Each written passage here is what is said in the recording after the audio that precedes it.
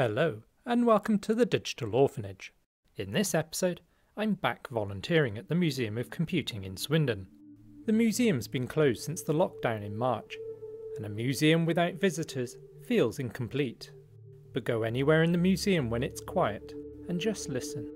After a while, you will hear the echoes of all our conversations. I'm here sorting through the collection, looking for excess stock we can sell, to both free up space for new items and to bring in much needed funds. We have more Dragon 32s than we need, and this doesn't include 2 on display and 2 others I've since discovered. This will be easier if I take them home to process, as it will take some time. Seeing them lined up like this makes me wonder if I've bitten off too much.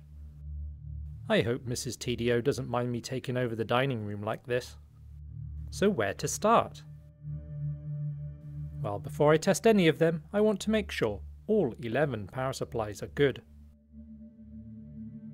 The UK has one of the safest AC power plugs in the world, but prior to 1994, manufacturers did not have to provide one fitted.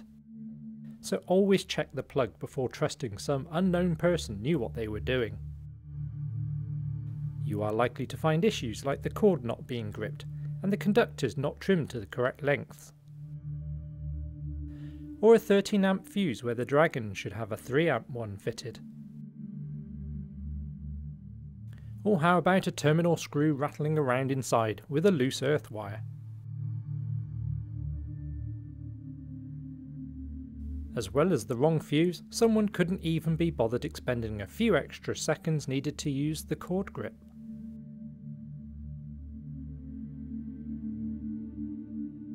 So the first task is to replace the old plugs with modern versions, with the conductors cut to length, a 3 amp fuse fitted, and of course, the all-important cord grip being used.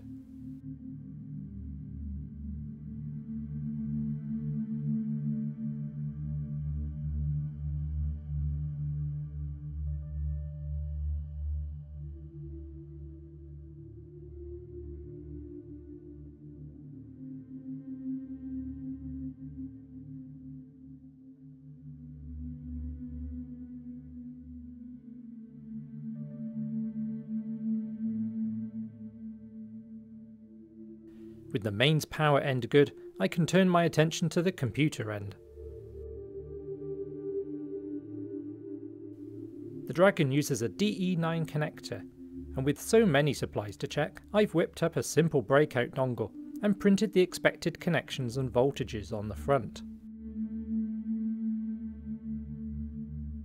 Before plugging into the mains, I can use this to first check the continuity is as expected, to be confident nothing has shorted.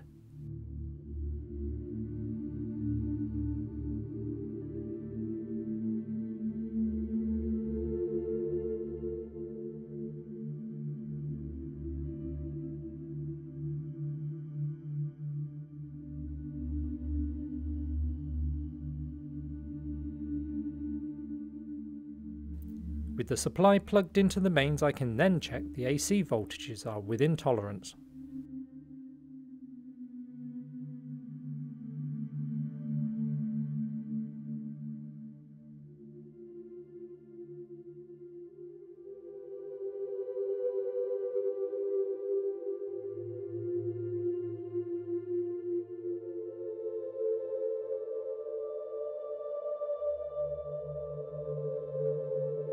A couple of the supplies showed an issue with pin 2 having no continuity to pins 1, 6 or 7.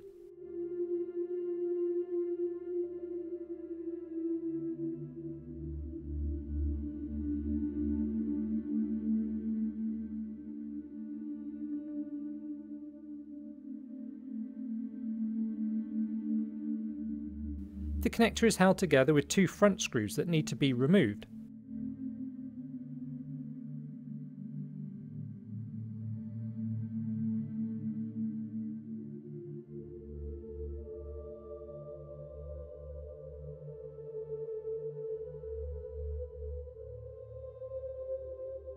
But it also has a cord clamp screw that needs to be loosened.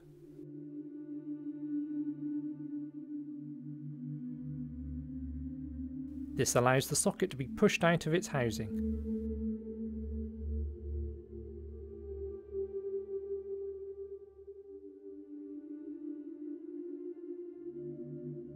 On both connectors, the solder joint to pin 2 had been broken. I suspect the cord had been tugged. The Dragon uses 2 pins for each side of the 8.5 volt winding. A simple case of a little flux and a carefully placed soldering iron to resolve.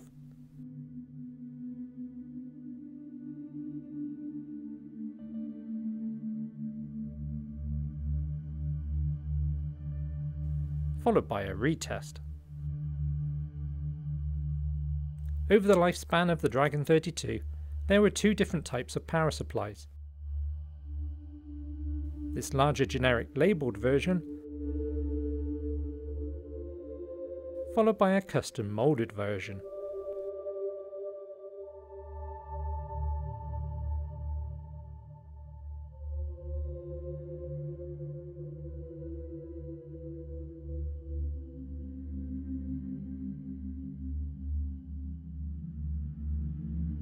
Unfortunately, all these power supplies have been left in the packaging at some point, and the plasticizers in the cord have reacted with the polystyrene, causing it to melt onto the cord, and it does not come off easily.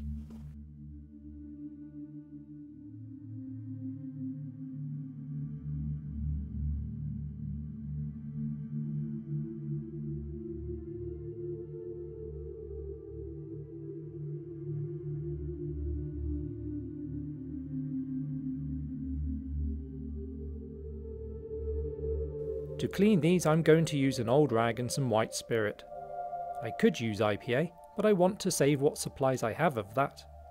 And I've come out into the garage for better ventilation, and to save annoying Mrs. TDO with white spirit smells.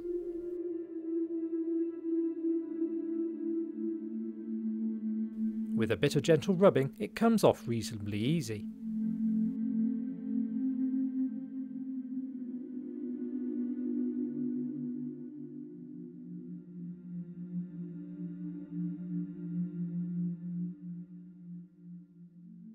And only about another 25 metres of cord to go, over the 11 power supplies.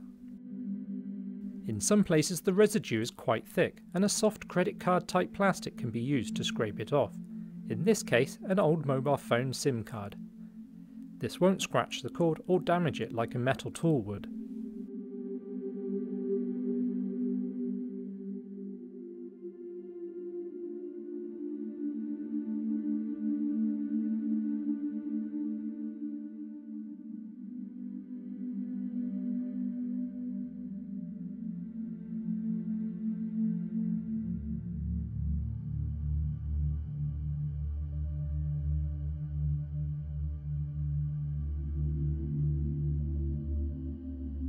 With the initial clean completed and the sticky residue removed, I can give them a good wipe down with some gentle cleaner. This removes any white spirit and remaining dirt.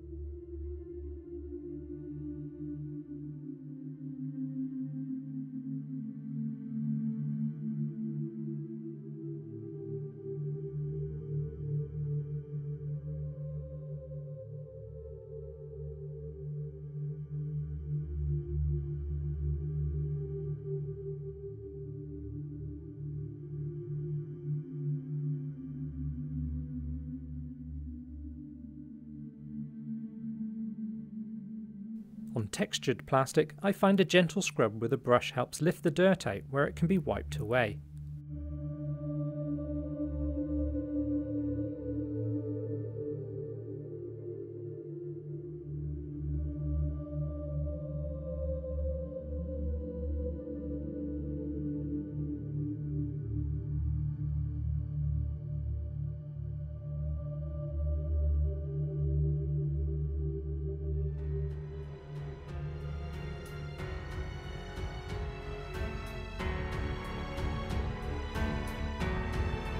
And it's with the lovely clean and working power supplies we must end part 1.